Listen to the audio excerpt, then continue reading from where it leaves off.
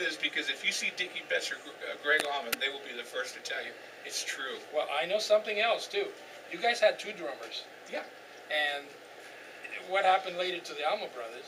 Oh, there you go. That's the other thing. That's the other thing. They come out with two drummers also. They came out with two drummers. Whereas Alma Joyce didn't only have one drummer. You got it, man. So I'm telling you, that's a big influence there on those guys. Very big influence. And later on, you run into Dwayne Allman again, right? Yeah, Dwayne and I became very close friends. In fact, Dwayne invited me to, I had a motorcycle and said, why don't you come with me? I'm going to go up to Georgia and back. And I said, I can't, man. I got some things to do here. And that was the trip where he got killed. Oh, wow. God bless him. And the Blues Image ended up being so big that we said, let's go to Miami. Okay. And you know what happened from there? Well, yes, I knew because I was there. Yeah. And so you landed up at the Image, I guess. Before we got to the Image, there's a place called The World. Oh, okay. That's right. The World. And I'm like 17 years old by now. And Malcolm is teaching us all these British blues songs that are coming from Britain. And we're doing Hendrix before anybody heard about Hendrix. Doing Foxy Lady, Purple Haze.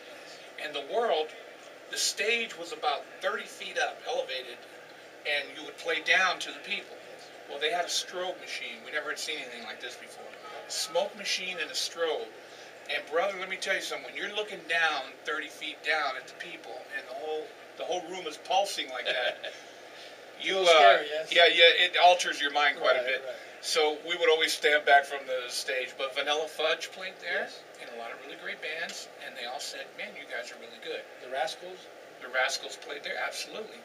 And that's when we decided we didn't want to play any more nightclubs. We wanted to strictly play places like The World, but there was no other place like The World. So we went and got some hippies that had money.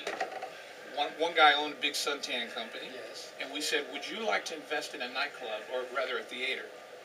And he said, yeah, absolutely. So we found a bowling alley on Collins. That is now Publix, by the way. Yeah, again. Yeah, that's right. And so, with the help of our hippie friends, we tore all the alleys down, made a flat floor, brought in 2 stages, 2 PAs. And opening night was Frank Zappa and the Mothers of Invention. And I was there. Unbelievable. I was there. And it was a very low roof, a very low ceiling. Yeah. I think that made the sound different and special. I think the acoustics of that place were unique. They were. Because of that, I think, because of that very low ceiling. Well, also, too, I mean, the vibes in that place. We had the Grateful Dead there, the Doors, the Cream. I was there with that one too. Yardbirds. Yardbirds. That's when I first met Jimmy Page. We became friends back then. Which brings me to one thing. I've noticed that throughout your career, all these great guitar players always want to play with you, always are seeking you to play with them. I mean, I can go on from Zappa to Ted Nugent. I did a video, you guys playing together at a local show in Miami. Clapton, and of course Hendrix, who really liked your style very much. And so what do you think that's about? Well, again, it was that evolution of the fact that I loved music. And you have your own style. Yeah, I had my own style. It was the combination of the Latin thing with the overdriven blues thing. It's a very unique style, and it's very appealing to a lot of people. Yeah. Let me tell you a little story. Yeah. I was at Joe Mel's house in the Canyon once, and Zappa comes in, and Joe Mel's all frustrated because the guitar we had was not working out, the guitar player. And so he says, so Zappa says, what's your problem? He says, we need a guitar player. He says, how about me? You know, joking around, how about me? Yeah. And so Mayo says, you know what I mean? It's like a Mike Pinera guy. Oh, wow. And so, here's the funny part. Zappa grabs the guitar and his pajamas and starts doing an imitation of you. Oh, my God. So he says, I'm Mike Pinera. You know, he starts doing the overdrive stuff. It was very funny. You had to be there. And so everybody started cracking up. But that's a great story. That's so sweet of him, and I really admired him. I mean, yeah, he was just a musical genius. It's amazing the stuff that he came up with. I mean, he introduced me to a lot of classical stuff that I had no idea could have any reference to popular music or jazz or anything like that. We were awed by them, and also by their business spirit. The fact that they went to Greenwich Village and leased a nightclub for the whole summer. Do you think that influenced you as far as the image? Yeah. Well, as you know, going back to the Clearwater Star Spectacular and all that, I already had that in me. I tried to. That's right. You were if there was no offers, I would do it myself. You were creating the business. Nice. And something really nice happened. We went to go see them play, and it was the Garrick Theater. Mother's Invention. Yeah, in Greenwich Village. This is before you met him in Florida. Yeah. Okay. Yeah. Manny and I took a train to New York City, and saw them playing in their own club, and they were doing stuff like call any vegetable. Yes. And the chances are good. The vegetable will respond to you. Boom. God, these guys are awesome. So we became fans.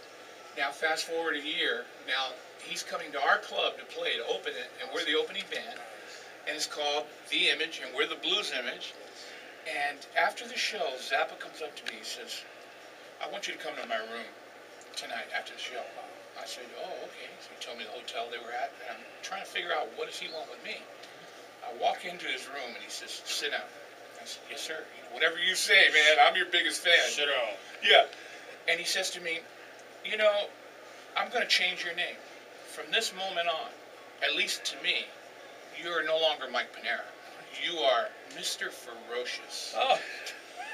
I said, "Why is that?" He said, "Because that's the way you play. Oh, that's great. You are Mr. Ferocious." And I said, "Thank you, Frank. Thank you." Wow. You know. And so he said, "When you come to LA, as I know you guys will, when you leave Miami, call me. I'll get you a record deal. We'll get you set up." He was so nice. And then, played with the Cream, the Grateful Dead. Now, if you remember, we were having love-ins on Sundays. Yes. At the park. Reynolds Park. Reynolds Park.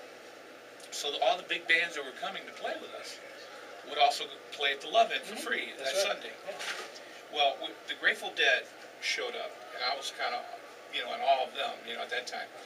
So Jerry Garcia got there first, and he's on his stage setting up his amp, and I'm on my stage alone setting up my amp, and I just wave, "Hi, I'm Mike, hey." So I start tuning, and it created like a drone, ding, ding, ding, ding. Then he started going, ding, ding, ding, ding, he's tuning his, and I went, ooh, I could hear the interaction.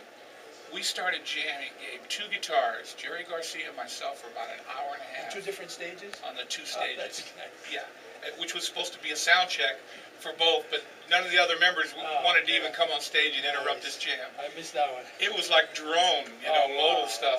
It was very heavy, and so we became friends. And then we went to the Love-In at Reynolds Park. Well, people are saying, don't drink the orange juice because somebody that came from San Francisco with the Dead is putting LSD in the orange juice. And I said, you're kidding, right? He said, no, why? I said, I just drank half a pitcher. Half a pitcher of the orange juice. I said, no, probably it wasn't that one. About a half hour later, I never taken LSD or any of those kind of psychedelics. The ground starts opening up. Oh, man. People's faces start changing. I had what would be called a classic bad trip. A bad trip. And you're on stage when this is No, happening? not yet. Oh, They're getting ready. We're getting ready to go on stage. Oh, my God. I'm just backstage watching this, and I'm going, guys, I'm tripping. And they said, just tell yourself you're tripping, and don't believe anything you see. Just say, no, that's not really there. I'm going, I'm saying that, man, but it ain't going away. Oh, man. So I went on stage, man, completely psychedelicized. And yeah, we got to about the second song, and all of a sudden I just froze. I couldn't move. Oh. My hand, my fingers, nothing. That was it. They came and picked me up and carried me off stage. Well, now I remember that. Do you? I do remember people telling me that you had to be picked up off stage. I had to be picked up, and I went off stage in a horizontal position. Yes, a lot of local people told me something happened with Pinera. He stopped playing. That's exactly